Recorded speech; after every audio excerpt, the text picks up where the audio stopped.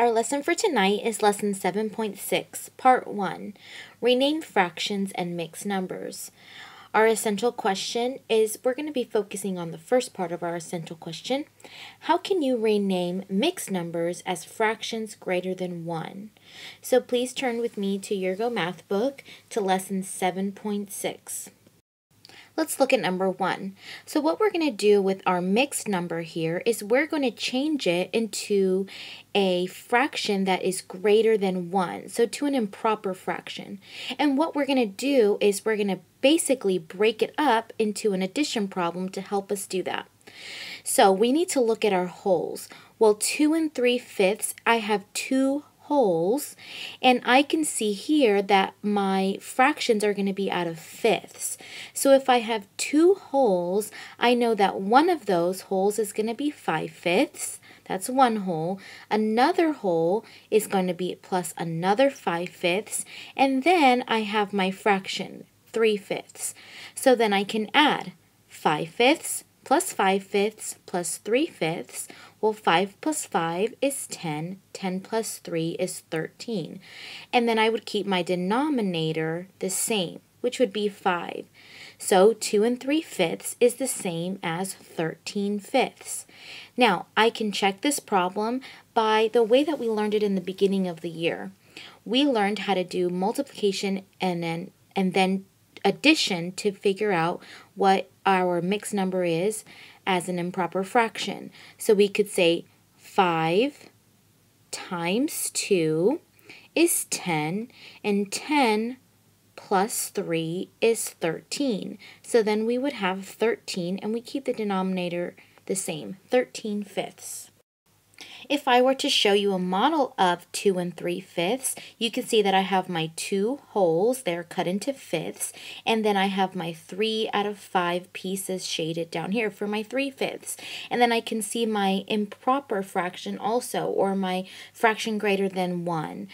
So I can say that I have 1, 2, 3, 4, 5, 6, 7, 8, 9, 10, 11, 12, 13 pieces shaded in out of the fifths. Okay, let's look at number 2. So I have 4 1/3. Well, I'm going to break my fraction apart so that I can turn it into an improper fraction. So I can see that I have 4 wholes, and each one is going to be out of thirds. So I'm going to have 3/3 4 times. So here is my 4 3/3, so my 4 wholes. 3/3 plus 3/3 plus 3/3 plus 3/3. Well, I know that this is 3, 6, 9, 12, and then I have my 1/3 right here. So 12 plus 1 is 13. So I would have 13/3. That would be what my fraction greater than 1 would be. Now let's check it using the multiplication and addition way. I can say 3 times 4, well, that is 12, and 12 plus 1 is 13, and then I just keep my denominator, 13/3, that's what I got. Okay, let's look at number 3. My mixed number is 1 2/5.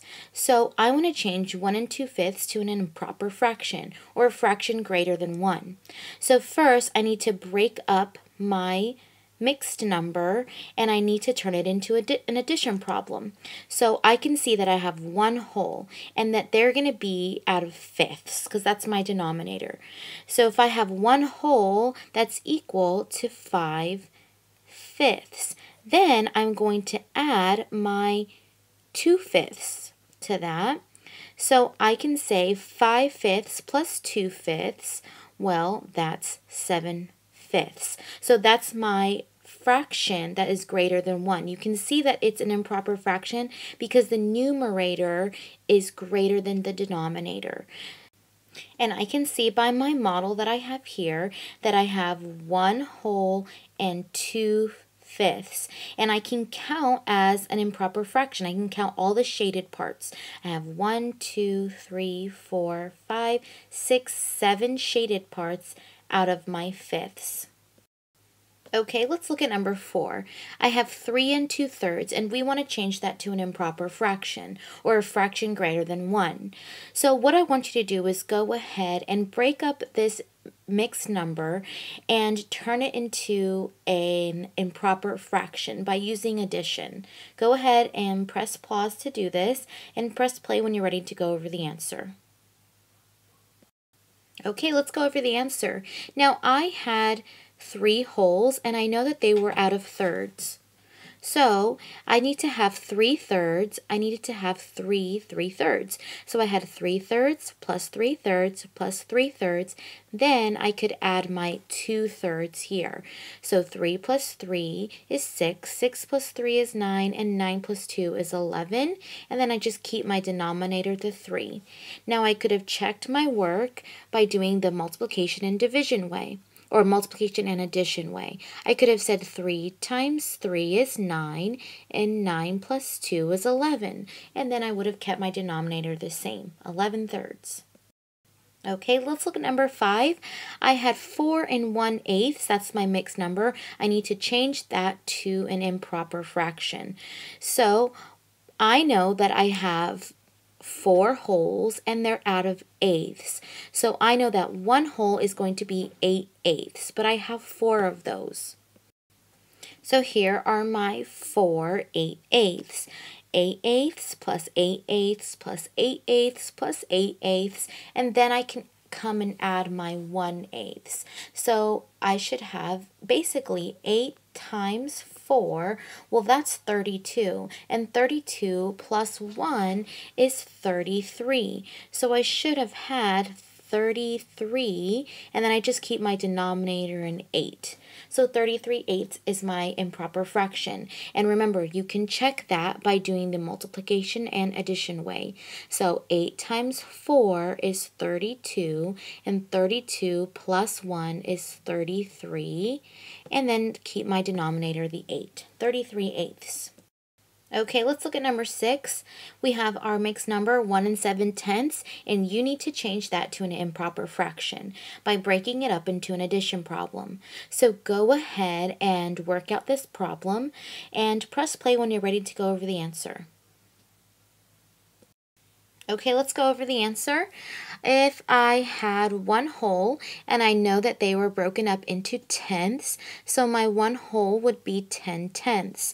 Then I could come and add my 7/10. So 10/10 plus 7/10, well, that equals 17/10. And I have my models here. I have 1 whole broken up into tenths, and they're all shaded. And then I have my model broken up to tenths here, and I have 1, 2, 3, 4, 5, 6, 7 shaded out of 10. So if I counted up all my shaded pieces, I would have 17 shaded pieces. Okay, here's number 7. I want you to turn our mixed number 5 1/2 into an improper fraction by using addition. Go ahead and do this, and press play when you're ready to go over the answer. Okay, let's check our work.